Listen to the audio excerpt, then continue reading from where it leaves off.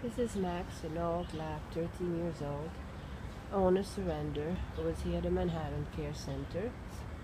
He's still a beautiful dog with a white mask of age. Has a beautiful coat, very silky, well maintained, few calluses, and some flank mass.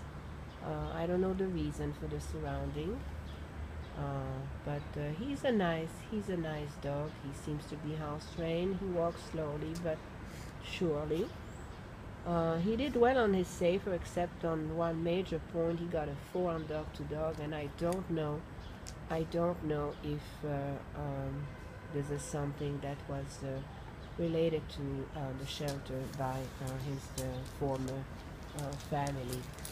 He has a very bad right ear hematoma that he keeps shaking.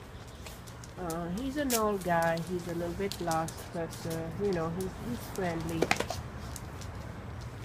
He's just probably wondering what's going on, what's happening to his life when he is in a cage like this. It's pretty sad.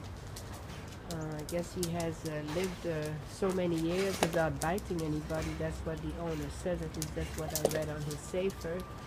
And of course, here he comes here. He's relinquished, and he does that on the safer, and that's gonna be a major problem for him to be rescued by a lab rescue or any other rescue. His saver's experience or experience no child.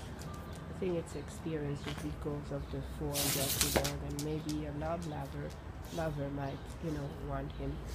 Even with that, I don't know if they put him in play group. I don't think so. He doesn't have a special color, and usually all dog like that, even if they do not have a dog of 4 or 3, they